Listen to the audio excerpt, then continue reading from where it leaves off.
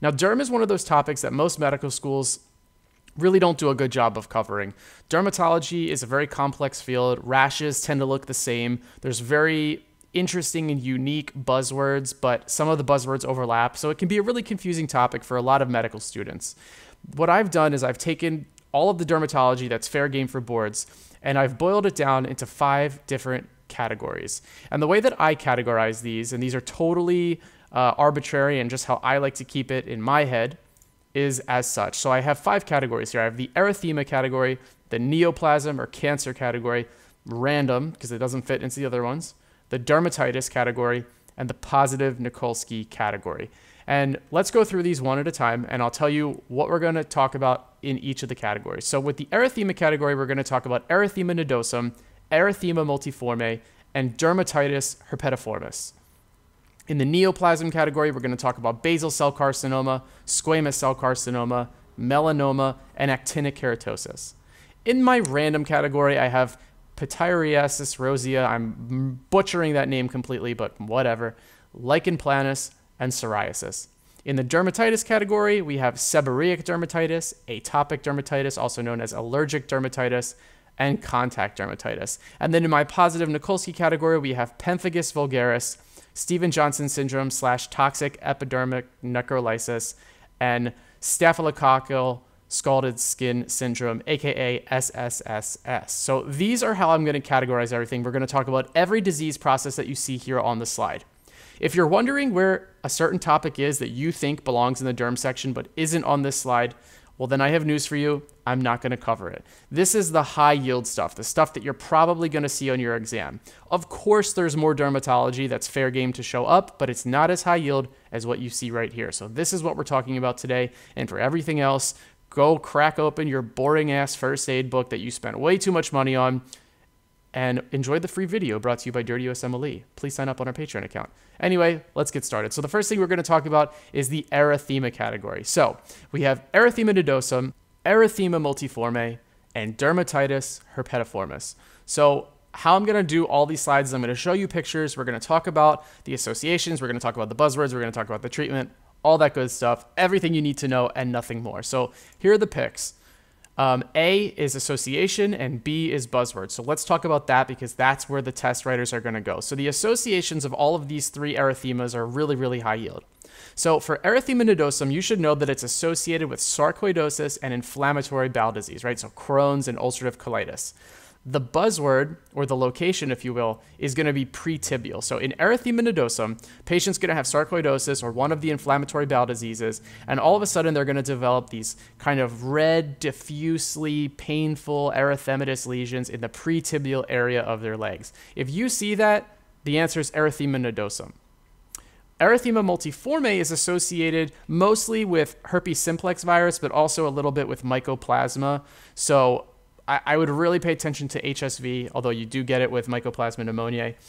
The buzzword here is that it's going to be on the palms. It can also be on the chest, but most of the time they're going to give you a patient who has a history of herpes. All of a sudden they have this rash on the palms. If they look like that, or it's a patient with herpes who all of a sudden gets a rash, the answer is erythema multiforme. It can also be on the chest or the center of the chest or the center of the back, but most of the time it's going to be on the palms. Dermatitis herpetiformis is associated with celiac disease, and a lot of times test writers, they're not really even going to touch on the abdominal complaint associated with celiac, but they'll give you this rash, and the answer is going to be that they have celiac disease. So the reason that it's called herpetiformis is because it looks like herpes, right? Herpetiformis. It looks like herpet or herpes. Okay, so it's going to be described the same way that herpes simplex virus is described. It's going to be vesicles in multiple stages of healing. Some are going to be crusted, some are going to be ulcering. It's even going to look like HSV. So you're going to have a tough time with your differential when you see this picture. But if you have a patient who is in that kind of autoimmune category, so maybe like a 20 to 40-year-old female, male, diffuse abdominal pain, whatever, can't eat gluten, they have a rash, it's dermatitis herpetiformis. So know the associations because that's where they'll go with this erythema category. Again, erythema nodosum, sarcoidosis, or inflammatory bowel disease, it's going to be on the legs. Erythema multiforme, most of the time herpes, rarely mycoplasma, it's going to be on the palms. Dermatitis herpetiformis, celiac disease, could be anywhere, going to look like herpes, but it's not herpes. Now let's talk about the treatment. So erythema nodosum, you treat the underlying disease. So if it's sarcoidosis or if it's inflammatory bowel disease, you treat those two diseases. This rash will go away. Erythema multiforme, give them steroids. Dermatitis herpetiformis, give them dapsone. Memorize dapsone. For whatever reason, it's a really high yield one they love to ask about. They'll show you the blunted villi or whatever, show you the rash. What's the treatment for the rash? The answer is dapsone. So those are my erythemas. How are we going to remember this? My mnemonic for these are nodes on the knees, forms below the fingers, and the herpet enormous imposter. So nodes on the knees, nodosum, nodes on the knees. Multiforme, so forms below the fingers. So again, it's going to be on the hands, it's going to be on the palms. And then instead of herpetiformis, I want you to think herpet enormous imposter, because this is the herpes imposter. Looks a lot like herpes, but it's faking. It's just dermatitis herpetiformis. So those are the erythemas. Let's move on now to the neoplasm, aka cancerous category. So in this category, let's start with our three cancers. So we have basal cell, squamous cell, and melanoma. Guys, I got news for you. The rash is going to be in a sun-exposed area, so that don't tell you shit. You see sun-exposed area on the exam, you might as well throw your arms up in the air, look around the test center, and be like, fuck, I don't know. It's not going to tell you anything. You have to get these questions right based on what the rash looks like and what the buzzwords that they give you are. So let's start with the picks. Basal cell carcinoma, squamous cell carcinoma, and melanoma. That's what they look like. Your mileage might vary a little bit, but it's always going to look like this most of the time. So let's talk about how they're going to eloquently describe this. So basal cell carcinoma is a pearly dome-shaped rolled border central ulceration with telangiectasia. Okay, so look at the picture. It's pearly, it's dome-shaped, has rolled borders, might have central ulceration. That's like a plus or minus there, with telangiectasia. Telangiectasia is the big one. If you see little blood vessels growing in this smooth, pearly looking, pink, rolled bean looking lesion, that's basal cell carcinoma. Squamous cell carcinoma is going to look really disgusting. It's going to be scarred, it's going to be crusted, it's going to be ulcerated, it's going to be poorly defined with yellow or white scaling. So the way that I think about this is basal cell looks like a nice, soft little bean. Squamous looks like an ugly motherfucker. Look at that thing. It's ugly, right? It's scaling, it's ulcerated, it's crusty, it's ugly. Squamous cell is ugly, okay? Basal cell, rolled, has a little blood vessel, has telangiectasia, but squamous cell is crusted and gross. Melanoma is 100% of the time going to look like what you see on my slide. It's going to be a pigmented, multicolored, irregular brownish lesion with blurred margins. So if you see that, where there's like really dark brown in one spot and then like a little lighter brown elsewhere, but it's asymmetric, it just doesn't look right because the colors are different and the size of it is different and some areas are a little bit more raised than others. That's what melanoma looks like. Now, it's basically a freckle that's gone bad. So that's melanoma. Now, these are your descriptions. These are what the lesions are always going to look like. Let's talk on something that's really high yield, and that's going to be how do you treat these. So the reason I want to have this conversation is because especially for basal cell carcinoma, the treatment's really, really high yield. So for basal cell carcinoma, you use electrodecussation with curettage or Mohs microsurgery. And how do you make that distinction of which one you're supposed to choose? Well, if the basal cell carcinoma is located in what I'll call a very, very sensitive spot, such as on the face or in an area that's really not conducive to the other means of removing it, you have to use Mohs microsurgery. So Mohs microsurgery is for when the basal cell carcinoma is in an area of the body that you just cannot afford to do a more in-depth surgical procedure to remove it on. That's why Mohs microsurgery has really gained popularity in dermatology. So Mohs microsurgery when it's in a small sensitive spot. So really hone in on that micro term. That's why that conversation is really high yield. For both squamous cell carcinoma and melanoma, you do surgical excision. It's really important to take that puppy out of there because these things can be very malignant if they are not removed promptly, especially melanoma. The other thing I want to talk about is the disease process that you haven't seen yet on these slides, and that's actinic keratosis. So basically, actinic keratosis is going to look sort of similar to squamous cell carcinoma, but I'll say not as bad. It's going to look more of like just a regular sort of scabby lesion on the face that's going to be described as a sandpaper lesion. And the purposes of this discussion is that if you don't treat the actinic keratosis, it can progress to a squamous cell carcinoma. So it's considered a pre-malignant or pre-cancerous lesion, and that's why it's really, really high yield on boards. So that's actinic keratosis. But these are the 4 disease processes for our neoplasm category. Okay, so now let's get back to this slide and talk about the mnemonic for remembering these. So the basal cell carcinoma, I think of the basal bean. For squamous cell, I think of the squamous scar. And for the melanoma, I think of the melanoma minor. So I'm keeping the letters consistent here. So let's look at this. Basal cell carcinoma looks like a really nice, smooth bean. Squamous scar, it looks like a nasty scar. And the melanoma minor, the reason that that's the mnemonic is because, and this is very high yield, on boards, they're going to ask you to, what is the most important prognostic factor regarding a melanoma? And the answer is the depth of invasion. So how far down into the skin that melanoma goes is the most important prognostic indicator. That is to say that the deeper the melanoma goes into the skin, the worse the prognosis. So I think of the melanoma minor because the more he digs into the ground, the more dangerous his life is more at risk, the more further down under the ground our minor goes. And also, look at all that nasty brown stuff on the minor's face. Kind of looks like the nasty brown discoloration of a melanoma. So the basal bean, the squamous scar, and the melanoma minor reminding us that the depth of invasion determines the prognosis for melanoma. So that's the neoplasm category. Let's talk about random, okay? Random category. First up, pityriasis rosea, lichen planus, and psoriasis. So here are your pictures. Pityriasis rosea, I'm never going to say that correctly, sorry guys, lichen planus, and psoriasis. So let's talk about the descriptions here. So for PR, because I'm done butchering that name, it's going to be a herald patch with a later eruption on the trunk in a Christmas tree pattern. Now, I'm being really generous with these buzzwords. I'm probably not going to give you the words herald patch or Christmas tree on your test, and we'll talk about that in just a second.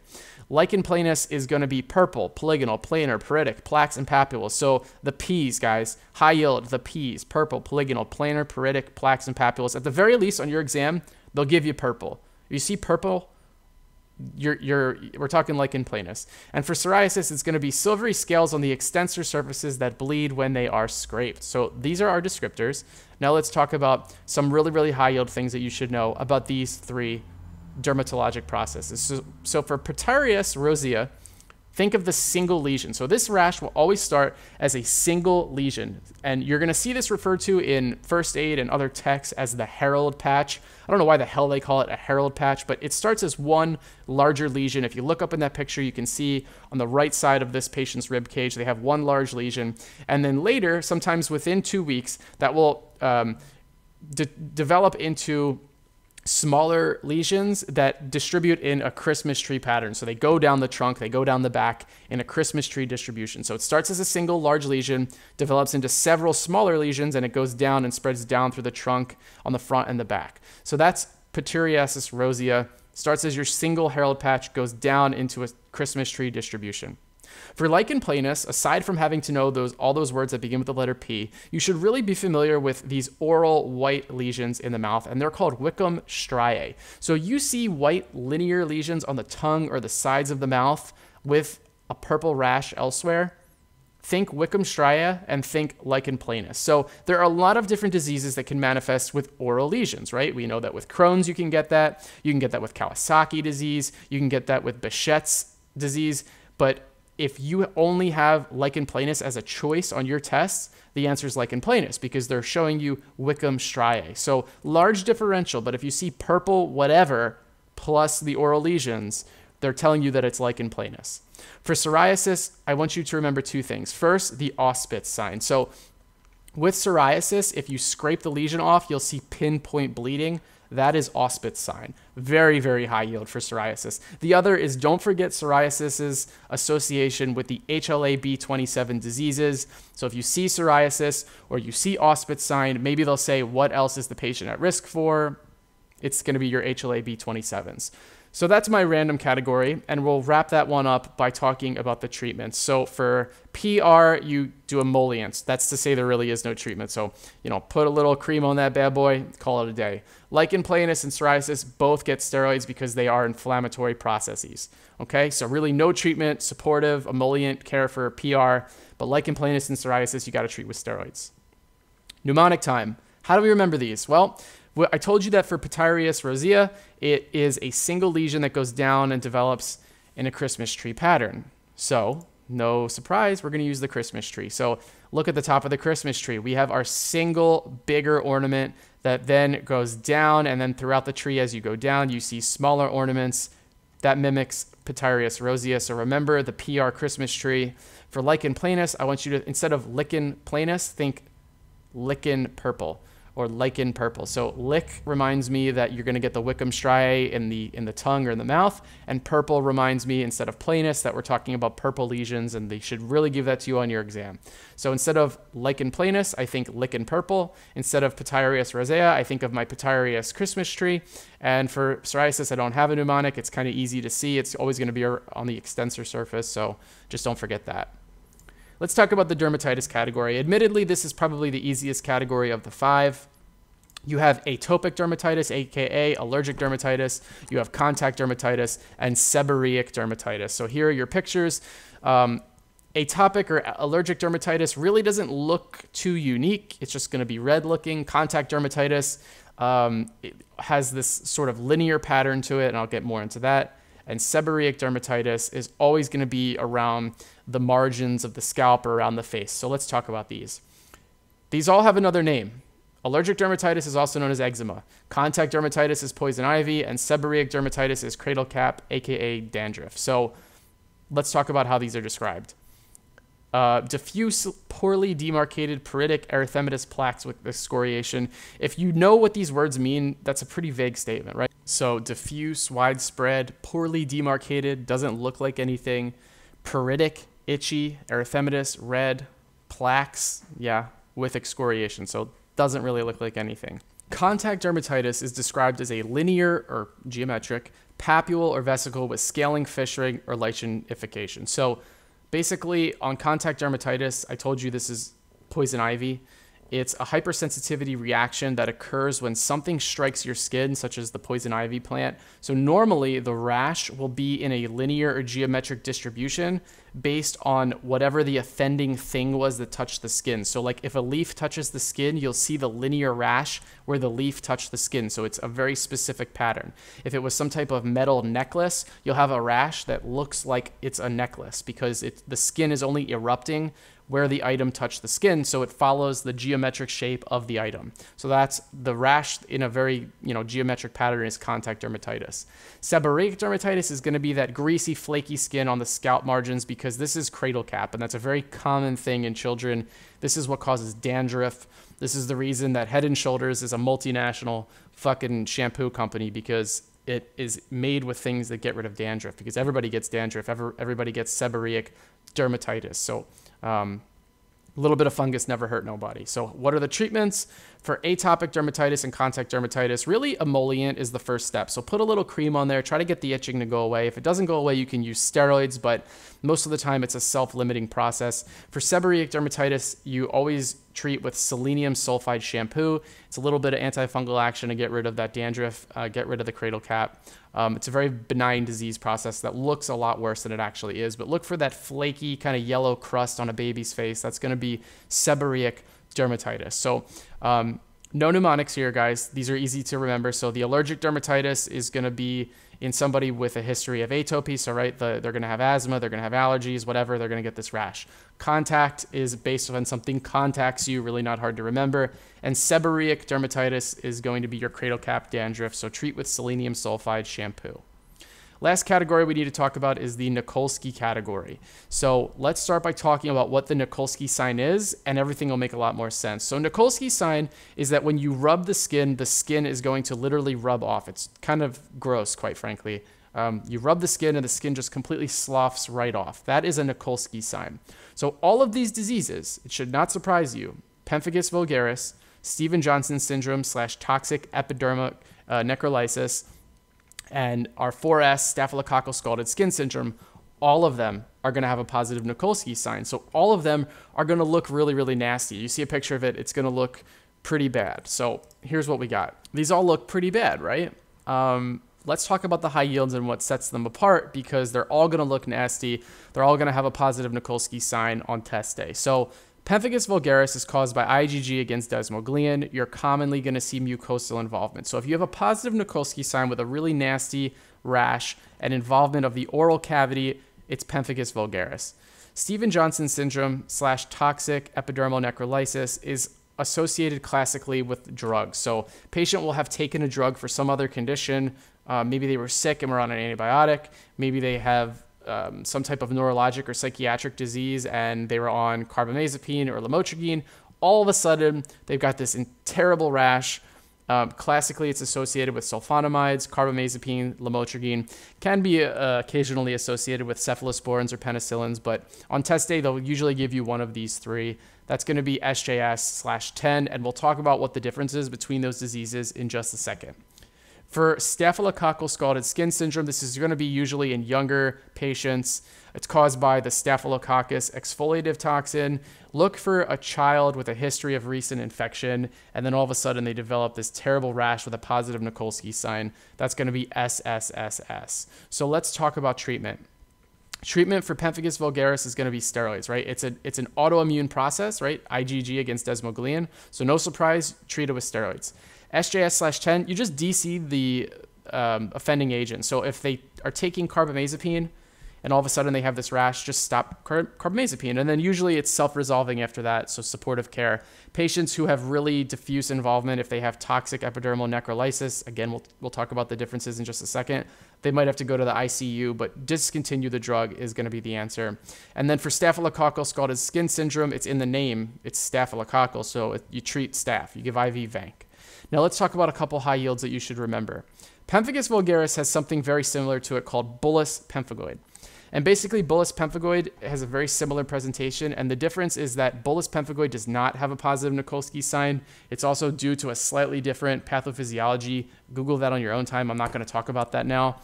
But the way that I remember that pemphigus vulgaris has Nikolsky sign positive and is way worse than bullous pemphigoid is vulgaris. So it's very vulgar, right? It's a lot more bad, it's more inflammatory, it's more vulgar. So pemphigus vulgaris has vulgar in the name, so I know it's going to be bad compared to bullous pemphigoid. For SJS/10, let's talk about the differences. So Stevens-Johnson syndrome, the rash will affect less than 10% of the body surface, whereas in toxic epidermal necrolysis, it will involve more than 30% of the body surface. So how do you remember that? The way that I remember this is some ridiculous mnemonic that I made, and I say SJS is San Jose and 10 is Tennessee. And between San Jose and Tennessee, which city has more country music fans, San Jose or Tennessee? Well, in San Jose, less than 10% of that city is going to like country music. But in Tennessee, more than 30% of Tennessee is going to like country music because Nashville's the country capital of the United States. So that's my really dumb mnemonic, but it works. And then for SSSS, I remember 4 S's in a 4-year-old because you're going to look for that young patient with a recent infection who has a poor immune system and then developed this really terrible inflammatory condition. But here are the mnemonics. And then for vulgaris, remember vulgar is worse than bullous pemphigoid because it has vulgar in the name. But that's it, guys. We just touched on all of these dermatologic things that are bound to show up on USMLE and COMLEX.